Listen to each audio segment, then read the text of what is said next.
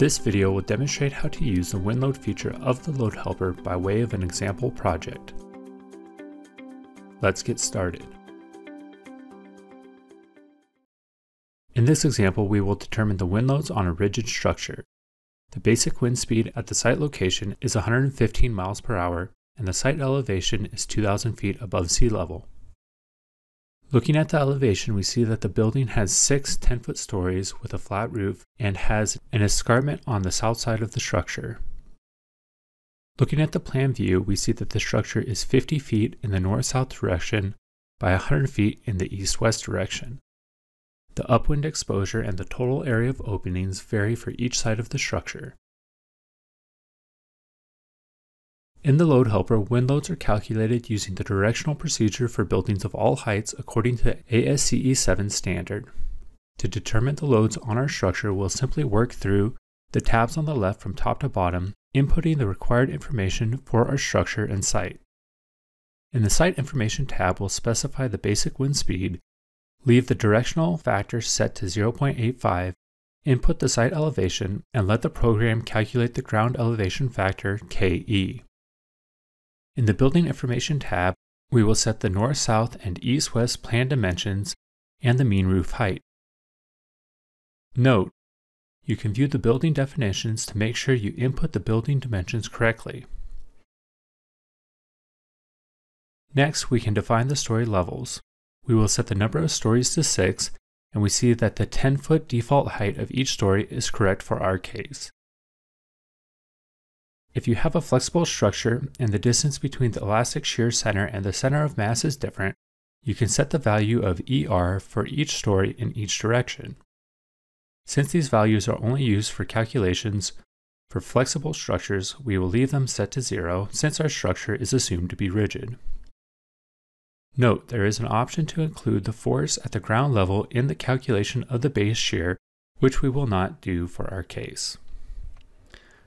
Moving on to the Enclosure tab, we can choose to manually specify the enclosure for each wall when it receives positive pressure, or we can set the Enclosure Mode to calculate and specify the gross area of each wall, AG, and the total area of the openings in each wall, AO, and allow the program to automatically determine the enclosure for each wall. Next, we can choose to ignore the reduction factor for large volume buildings. If, however, you have a building with a single unpartitioned large opening, the program has the ability to calculate the RI factor. Moving on to the direction data, we'll set the upwind exposure for the north, south, east, and west faces of the structure, and we will assume that this structure is rigid in each direction. Next, instead of using the default gust factor of 0.85 for a rigid structure, we will let the program calculate the value according to the ASCE 7 standard. For the south side of the structure, let's set the topographic factor KZT to calculate. We'll then choose a 2D escarpment hill type and set the height and length of the escarpment and set the distance from the crest of the building using a positive value for X since we are downwind of the crest.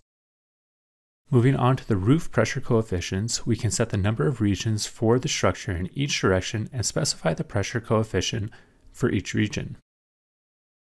Consulting the figure in the ASCE 7 standard, this structure will have 2 regions in the north-south direction and 3 regions in the east-west direction, and we can enter the values for each region. Next, looking at the Pressure Coefficients tab, we can see the calculated gust factors for the rigid structure in each direction. Also, we can see the external wall pressure coefficients that are generated for each direction. Based on the area of openings that we input, the enclosure is classified for each side of the structure when it receives positive external pressure, and the corresponding internal pressure coefficient is shown. Finally, we see that the external roof pressure coefficients that we input are repeated here for convenience. Moving on to the Wind Pressure tab, we can see the wind pressures on the structure when each of the north, south, east, or west walls receive a positive external pressure. At the top, the K factors are shown, followed by the windward wall pressure calculations, with the pressures varying along the height of the structure. Values for both positive and negative internal pressures are shown. At the bottom, the leeward, side, and roof pressures are also shown. Moving on to the Story Force tab, we can see the wind pressures on the structure when each north, south, east, or west wall receives a positive external pressure.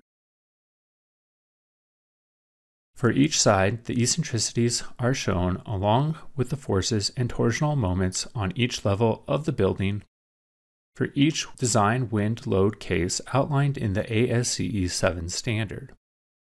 The minimum wind load is also shown at each building level. Finally, switching to the base shear tab, we can see the base shears on the structure when each north, south, east, or west wall receives a positive external wind pressure for each design wind load case. After completing the wind load calculations for the structure, we can switch to the Report tab and select the information that we want to include in the report to document our work.